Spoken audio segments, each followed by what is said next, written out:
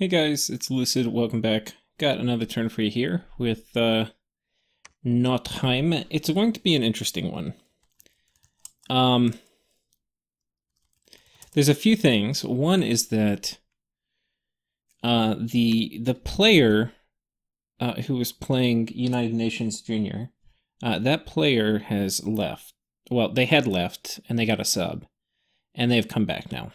So this turn that you're going to see was played out by the sub, but this is the last turn the sub did. Now, I had to wait to talk with the new player because he had kind of messaged me saying, hey, I'm coming back, and I have a vague sense of how things have gone in my absence. Do you want to make peace? And he said it in a kind of funny way. He said, I'm kind of busy. I started 2 other games, and I don't have time to be at war with you. But I think if I go to war with you, I'm probably going to lose if I don't have time to put like 1,000,000 hours into every turn. And if I don't go to war with you, then I'll probably lose. But I don't really have time to go to war. So I don't know. However he said it, he was into peace. But he also kind of was like giving up. But, you know, if you're going to lose, you got to give up at some point. That said, we're going to talk extensively about it because crazy things happen in the turn and then also kind of in diplomacy. So we have a few assassinations. We'll go through it. If I killed the assassin, I'll actually watch. I think I might have had gem use turned off. No, I think I just got enough undead. Oh man, that's pretty good. Here we killed another one. These thaumaturgs do okay, I guess, against a disease demon if they roll a fair number of bodyguards. This just isn't going to go well.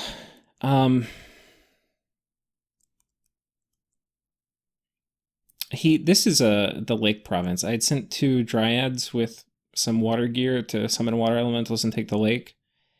And he thought he could mind hunt them. Oh no, we had a Shambler Skin Shadow Seer in there. Here he's doing an Earth Elemental to take out a Jotun Scout. Citadel of Power was created in Nottheim. So I'll just show you that. We now have a new and improved fort. It comes with higher admin, 60. If you compare that to our other forts rock 30, so this is significantly more. You can see we're getting 800 income in our cap, which is not bad at all. I'm trying to think, if we go to Nasmore, I don't think, oh no, Nasmore has a pretty good cap too. But anyway, that was a nice bonus, but also I now get a fair amount of Eagle King production. So next turn I'll click this again and get another Eagle King.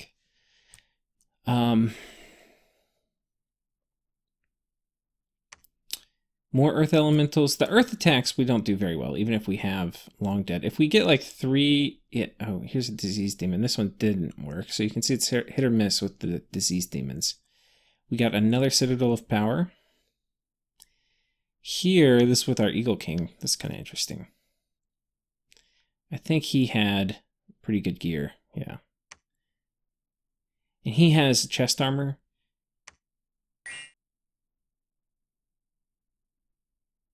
He may get diseased. We'll see. Fortunately, that shock shield is gonna... There we go. It's gonna get him. It's the Eagle King. Then they send a bunch of Hars. We, oddly, in this forest, we just had a Nature 1 mage we got there from a site, and so we had him site search. It was somebody else's forest, and it turns out they had never site searched it for nature, which is kind of funny. And then here in the ocean, we had an astral guy site search. He found an abandoned lab and a spiral shaft. Which is pretty nice. Spiral shaft gives us +1S. So our astral income is kind of ridiculous. 38 is really high. Blood economy is going pretty smoothly. And then we had an assassination attempt. We had the Black Terror, which is a hero, I think, for Patala or Bandarlog or somebody. And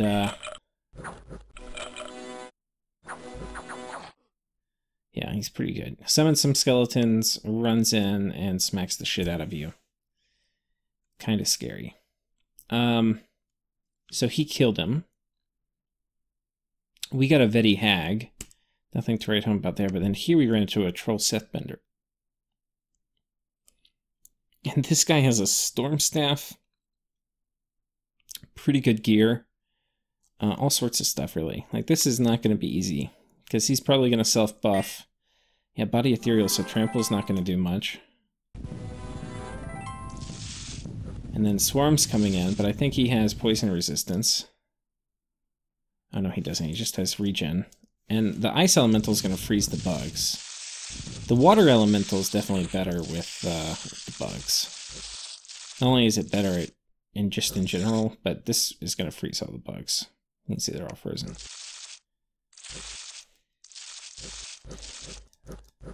Now, this guy's frozen too, because he does not have cold resistance. Get another set of bugs out.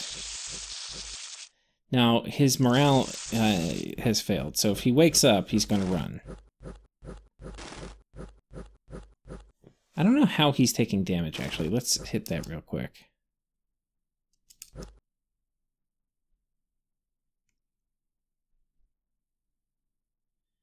How is he? Oh, it's this thing.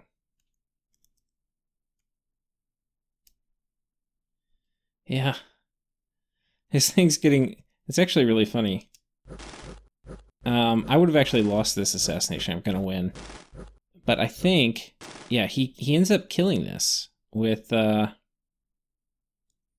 we're spamming out Frozen Heart. There's a chance we would have just killed him with Frozen Heart. But... I probably should have done...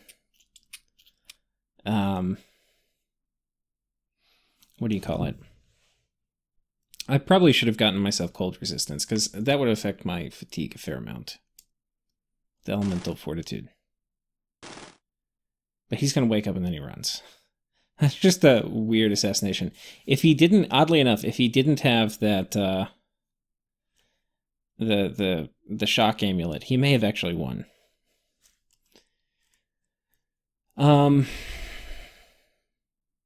Yeah, I think for Dryad spam, it's probably it's a little anti-synergistic with going cold.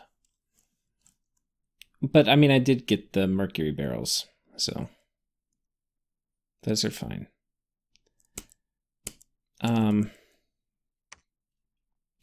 We're gonna skip through some of these. It's really late over here. I wanted to record it before the turn posted and get my kind of thoughts, my live reaction, rather than repeating it back to you, because there's some crazy stuff that happens. We've got a lot of battles. We'll skip through these kind of quick. So we raid. Here we're just pinging. We get attacked here by 2 Sid Lords. I'll show you where these guys are. This is right here. So we're going to mind hunt that. But thing is, there were a lot of Veti Hags around here. There's a pretty good chance that there's a stealthy Veti Hag, but there also might not be. Killing him, I think I'm only gonna do it twice, and there's 2 of them here, so I probably should do it like 4 times, but I'm not really feeling it.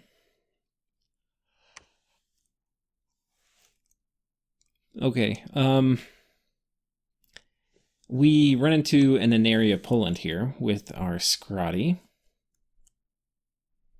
And this is the guy who won in the arena, and so he got the Champion's Trident, which gives him quickness and luck.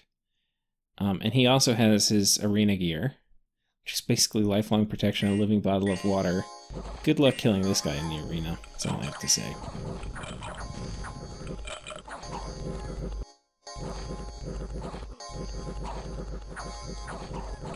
Does he have? Yeah, he has pretty good armor.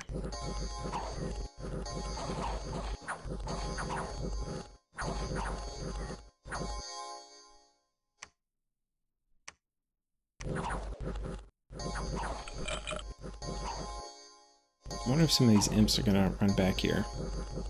Got a console.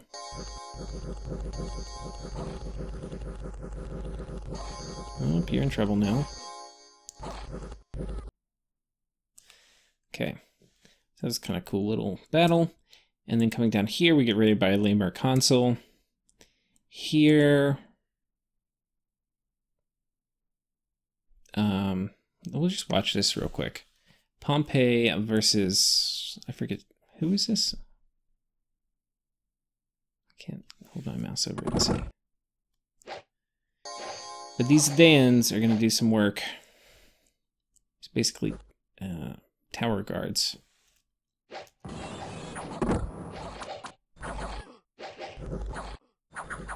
Wait, what the fuck happened? Looks like they sniped the commander. I haven't actually seen this battle before.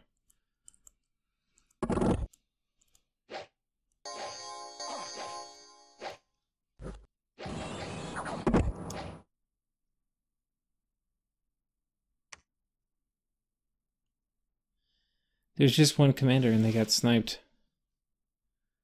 Huh. How about that? Whoops. I think they might have actually won. I'm not sure. I have no idea how that would have gone. It's a problem with little mages leading a lot of troops. Okay, we got a couple provinces back. Here we clear out some barbs.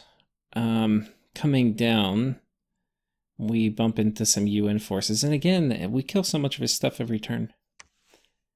These are, if the average price of these is like 15 gold, because these are 20, these are 10, and these are 15, then, yeah, 300 bucks. And then this is kind of funny. We run our white mage into these guys. I mean, he's their white mage with a little bit of our gear. And they hit him with this before he can really finish his script, which is unfortunate, because we didn't get Temper Flesh or anything off. But he did get Phoenix Pyre and Iron Skin, which is kind of the criteria here. But he's now gotten so afflicted, he's not going to be terribly useful.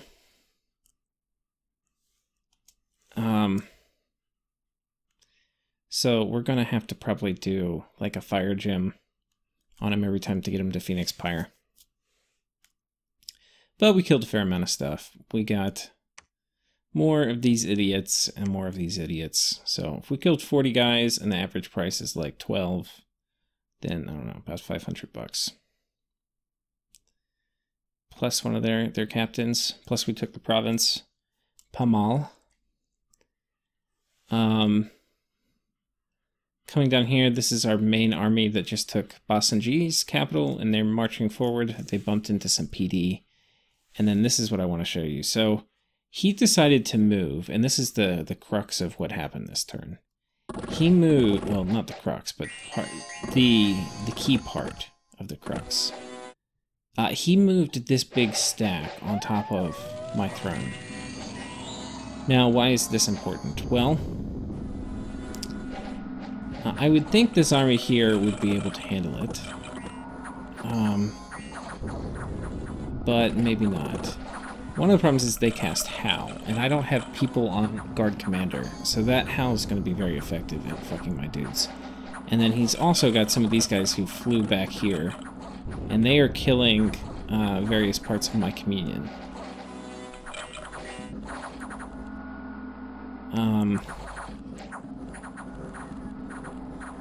And they've now gotten a lot of them. To the point, and I don't know if this is what happens, because I think it actually is, yeah.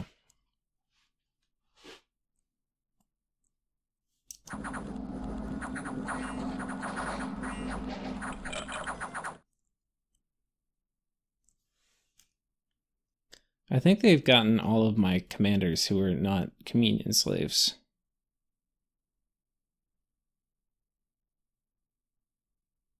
The hearse is dead, which is my commander from the province.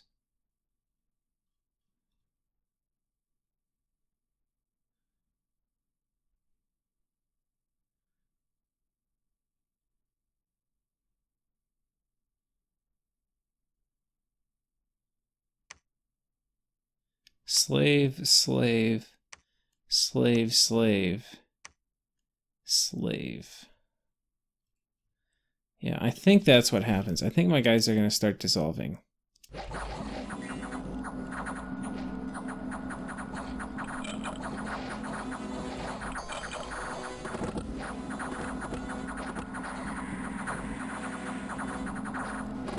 Though I don't know if, because these guys are slaves, if it still counts.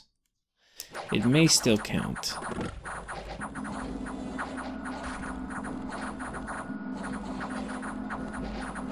So we're also dealing with some skelly spam from their side, and then a fair amount of banishment.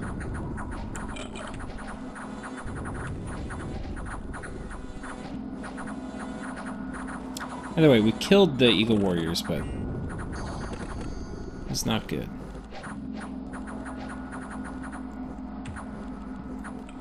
Not good.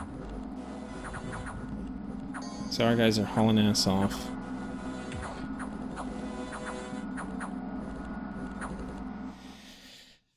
So there's that. We'll speed through the rest of these. Raid, Vesuvian Titan raiding.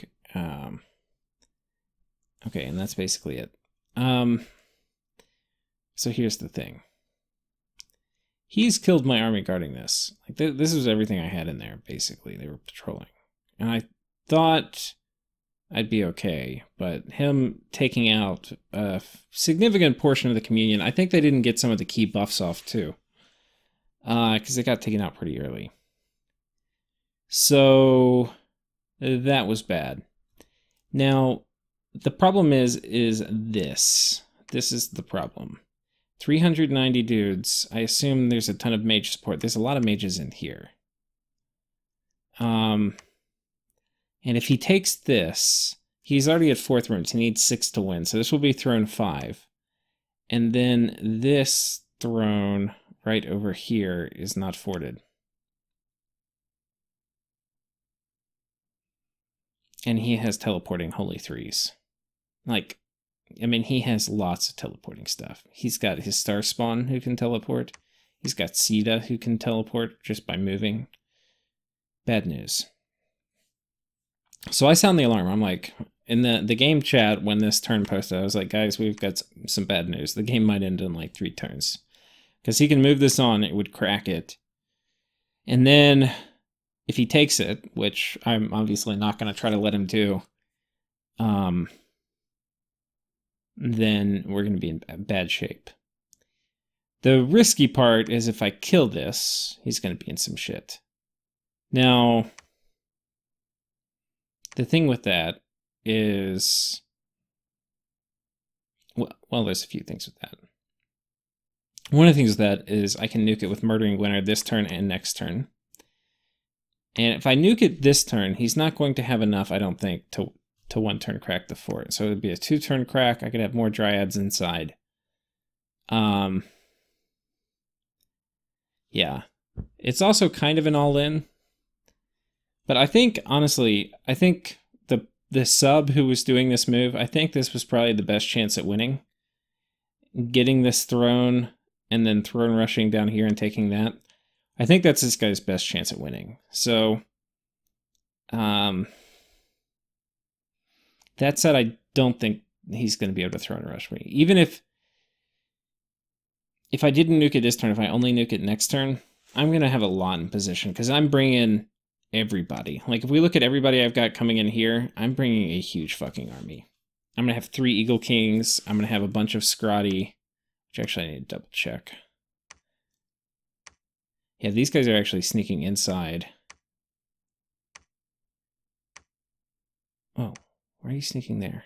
Jesus Christ. I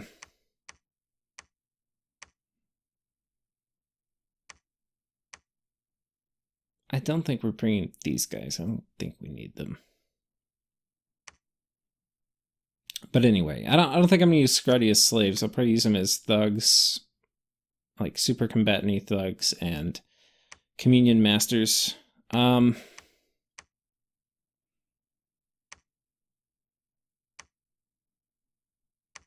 probably move him here.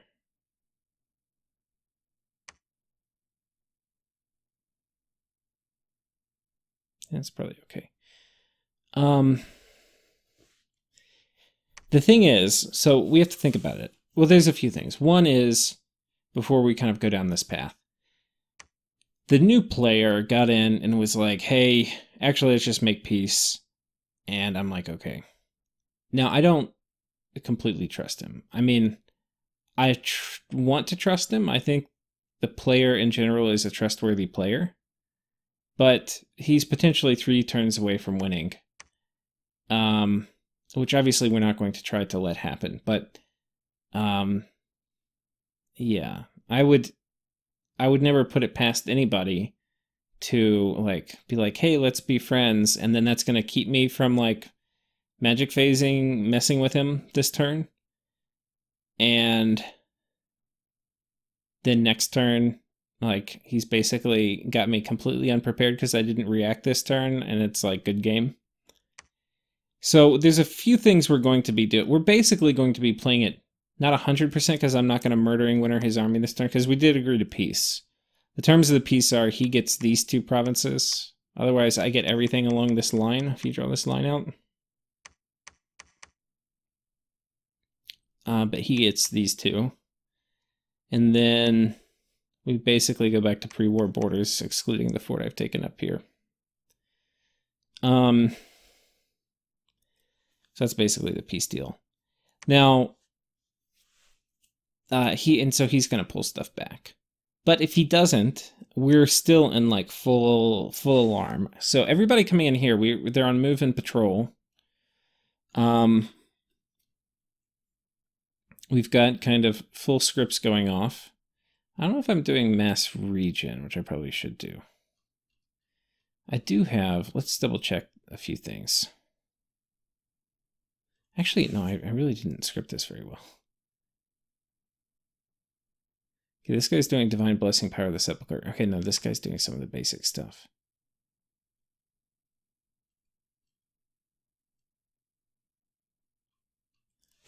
But yeah, he totally could send me a cheeky message next turn, like, psych, I tricked you into making peace, now you're gonna lose.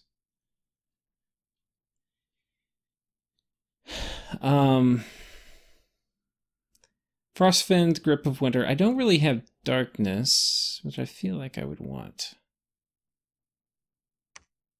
I'll just take you and we'll give you.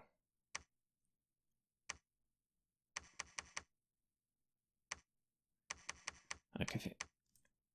Because why am I making sure we're patrolling here? Well, there's a few reasons. The main one is that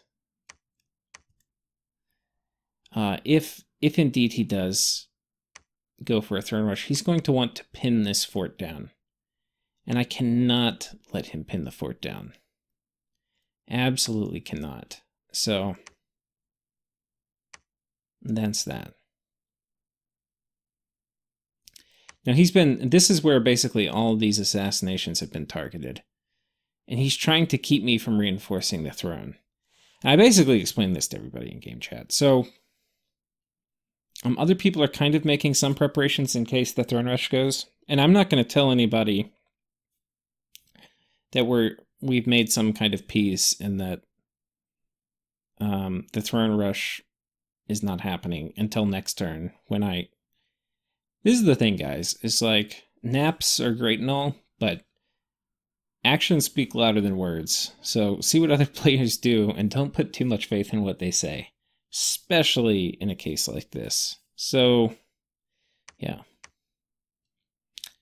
We're going to patrol here. We've got Fog Warriors going off, and then Summon Storm Power, and then Elementals. We've also got... Wait, we've got doing that. Were we doing that twice? Okay, let's start at the bottom. Thunder Ward, Fog Warriors. Clearly, something is wrong with my scripting here.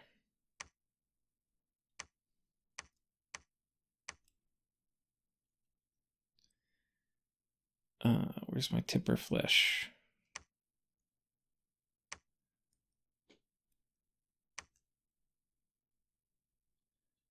Okay, first Eagle King.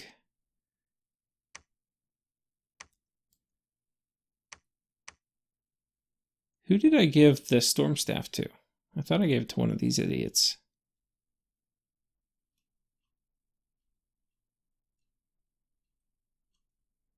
So apparently I didn't? Question mark?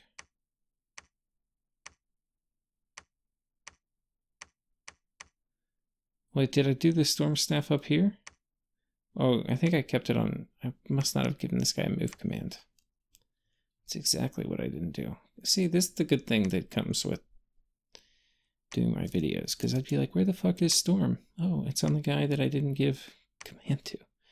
Okay, so where's the Storm staff guy?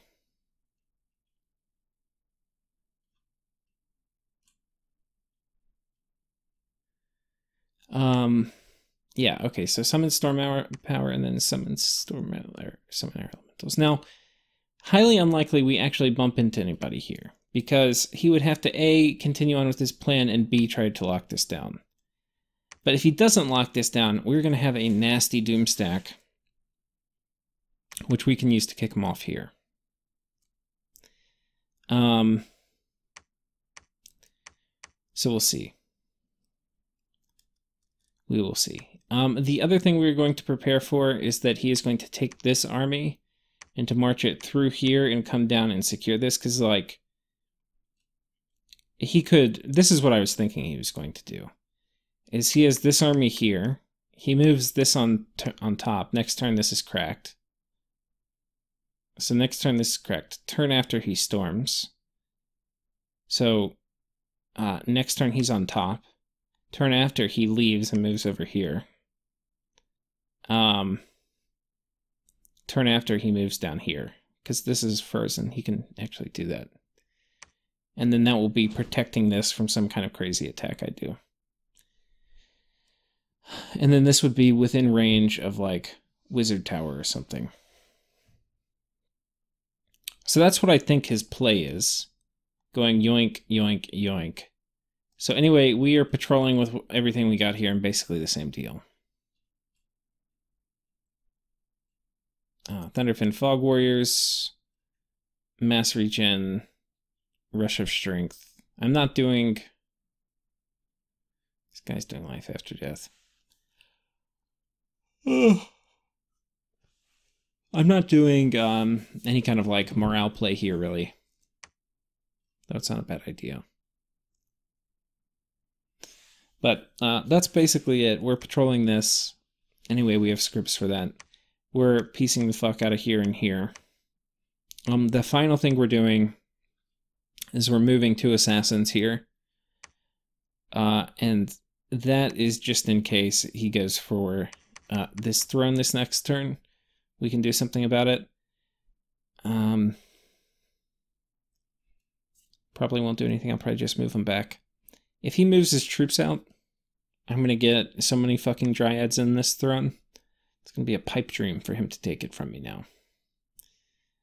I think all my thrones are pretty well.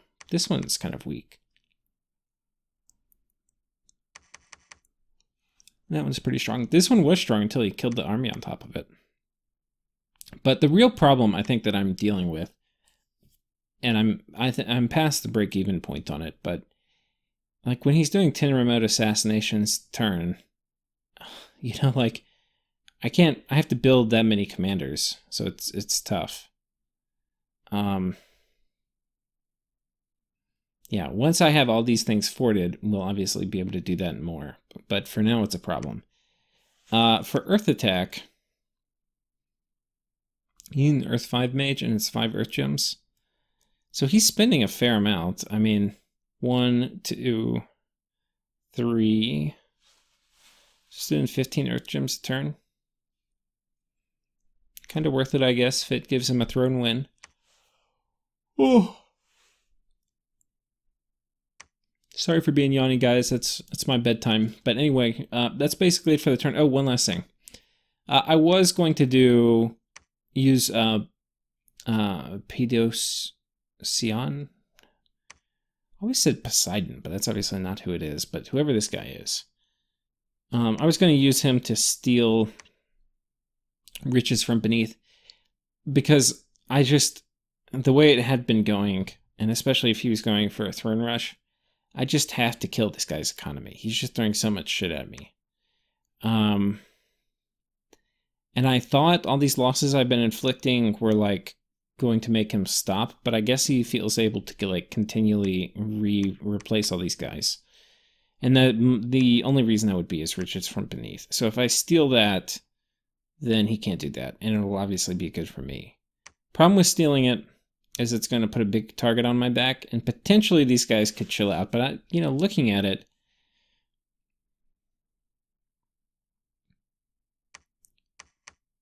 I don't. I mean, they're pretty close to the point where it'd be very hard for them to untangle themselves from this war, but they're not quite there. If they take a little bit more of, like if Theranos gets a little farther, then I think we'll be at that point where I don't really have to worry about them ganging up on me. But if he gets too far, which I don't know how much farther he could be without being too far. If he gets too far, then he's actually going to be able to attack me. So I'm not sure. The safe move is I steal Earthblood Deepwell from Theranos when I have like 300 Earth Gems. And then once I have this, then I can control that. But he could theoretically like overcast this from me, but it doesn't really make sense for Theranos to want to do that. So I don't know. We'll see. I gotta make sure I send him gems too. I forgot to do that.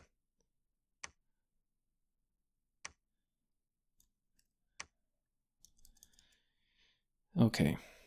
I'm also sending 10 nature gems to Fade Out. He's gonna send me some water, which is just in case I have to do Murdering Winter again. But I think that's it, guys. That's the turn. It's my bedtime. I will see you guys next time.